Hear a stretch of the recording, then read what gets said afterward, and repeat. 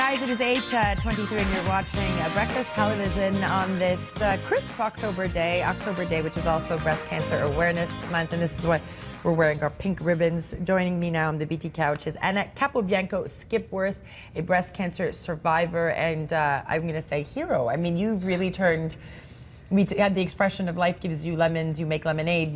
You've made lots of lemonade, I'll say. Cocktails. Cocktails. You got enough fruit thrown at you to make whatever cocktail in the world. The best cocktails. So Anna, tell us a little bit about your story with cancer. I mean, it's breast cancer and it's a double mastectomy that we were dealing with here. Yeah. I ended up having 2 mastectomies within 13 months. That's the key number, 13. I think my husband and I got married on the 13th of November. We thought it was our lucky number. Little did we know that that 13 would come up again.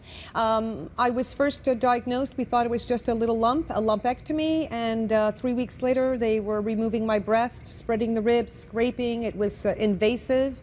I was told I was extremely lucky. If I wouldn't have been operated, maybe 6-8 months. So that's quite the wake-up call. And 13 months later, we were removing the second breast. So that was okay, because then I became a little bit more normal in a way, because I was evened out. So it wasn't so bad. We should say, Anna, that you found a humorous twist to all this, which has helped you to get out of sometimes very dark situations. Well, I'm married to a Mr. Bean, so you know, he comes from England too, so he's really been my inspiration for that. He taught me that it's okay to laugh, and you know, you need to sometimes. You can cry. I mean, I went into my corner and cried, but one big lesson I learned, it was okay to raise my hand and say, I need help. Yeah. You know, get me up, I need help, and that's one of the best gifts I received. Yeah, and Anna, you also took professional photos of the after the double mastectomy, which a lot of people, you know, these are, it's a very, it's a shocking image to a lot of people, but you chose to get it done, and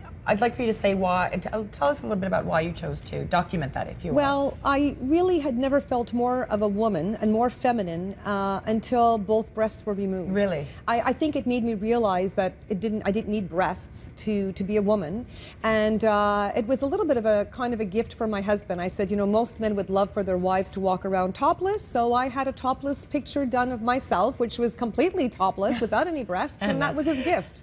So, and I was without breasts for about 10 years. And then you got a reconstructive surgery. I was allowed to, because then I had ovarian, so I had to wait. And you had ovarian cancer. We have to, yeah. A pre-ovarian. Yeah. And so I had to really wait to have the reconstruction. And at that point, I felt so comfortable. And then I turned 50, and then a lot of things changed in my life. And I said, it was the opportunity arose, and I say it was because I was a terrible golfer.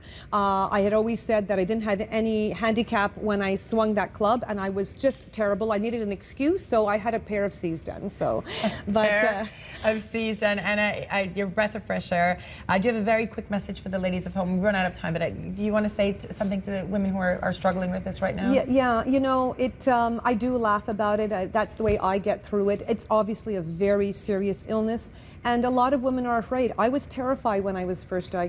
And I want women to realize they have to take their life into their own hands.